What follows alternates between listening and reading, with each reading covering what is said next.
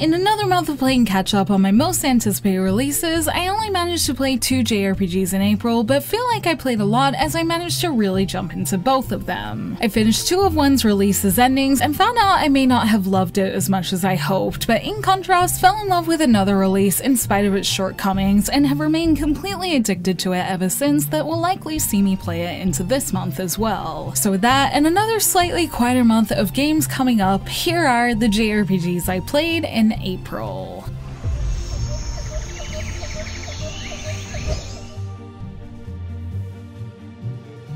I had hoped that Rune Factory 5 would be even half as addictive as 4 was, and in spite of some of its issues with frame rate and the occasional crash, I haven't been able to put down the very fun Rune Factory 5 since I started playing it mid last month, and I'm enjoying my leisurely pace through its story, learning more about the town and all the small moments of farming and conversation in between. I've been reminded of exactly why I loved 4, with Rune Factory's slow pacing intentionally letting you get to know the characters and enjoy town life at a relaxed pace, and with so much to do from farming, crafting, selling items, and even making an army of woolies, it's been great embracing all the extra moments in between the main story that has once again completely pulled me in. And after an imperfect experience with the next game I'll be talking about, it's almost felt like a nice vacation that's made up for things being so hectic over the last few months, and it's honestly made me want to go back and look at the other entries in the series when I get a chance, as it's just so enjoyable. I'm still playing at the moment, although I'm in the second half of the story and planning to review at least one new release this month, so I'm not planning to go too slow in my journey and hope to have a review for it up in the near future, especially since so far I think it's imperfect but manages to make up for it in so many ways. For now though, I'll be getting back to my woolly Rune Factory 5 journey to have a lot more fun, and I can't wait to continue playing in its relaxing town again soon.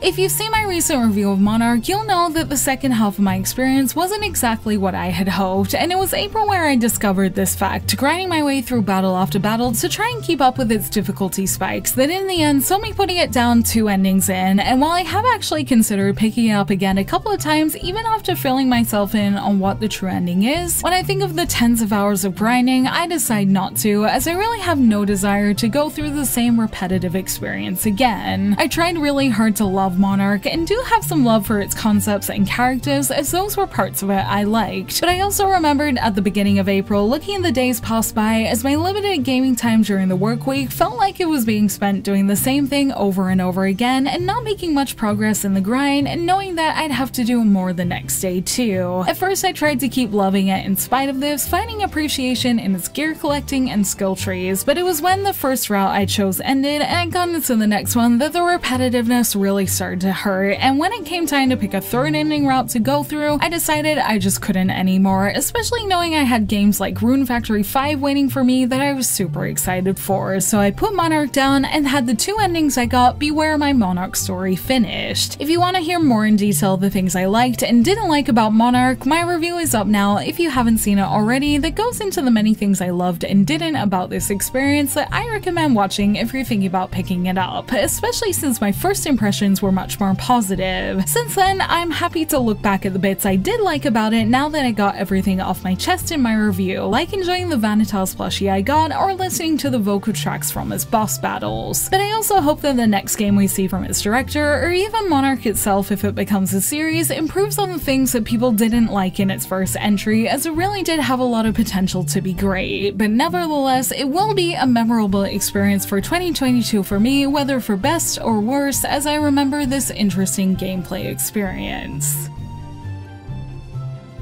May is another quieter month for JRPGs again, although there are a few things to play, especially if you're still backed up from earlier months, and for me, it looks like it's going to be a lighter-hearted one with the experiences I'll choose to play. The highly anticipated first Eiyuden Chronicle entry, Rising, will be coming out this month that I'm sure will interest many of you guys when it comes out on the 10th. But at the moment, I'm still playing Rune Factory 5, which is more of a priority for me, so I don't know if that's one I'll end up playing, but I hope to hear more about it from you guys to see if it's worth worth trying later. There's also one release that's caught my eye this month, which is the highly ridiculous 7 Pirates H on Switch, which is in the same Genkai Toki universe as Moero Crystal H that I found quite funny last year. I didn't intend on coming back to the series, but it was kind of fun, and I found a lot of the screenshots I saved on my Switch of the lines I liked very amusing when cleaning out my Switch gallery while playing Arceus. So since I'm enjoying lighter experiences right now, I may give it a try when it comes out on the 12th, and I think doing that will be a bit of silly fun, especially before bigger and more reputable releases come out later in the year. Whether you play something good or goofy this month, regardless, the gaming year continues with some interesting releases that I hope are worth playing, or at least adding to the ever-growing backlog. As usual, I hope you all enjoy whatever you end up playing in another fun month of playing great games, as I personally get back to Rigbar to enjoy farm life again, and hope you guys enjoy whatever world you're jumping back into as well.